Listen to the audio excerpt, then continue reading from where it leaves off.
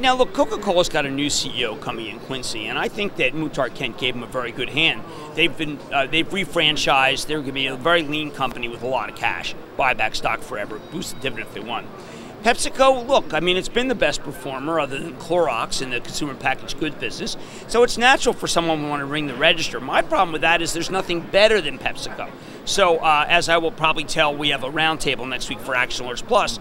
It's very difficult for me to want to sell. I sold some PepsiCo for the trust not that long ago. Scott Berman and I were just talking about, well, you know what, we're being greedy. But to run from a high-quality company just because you think it's gone up too much when you take a longer-term view like I have for the trust, that's just not cricket. I can't do it.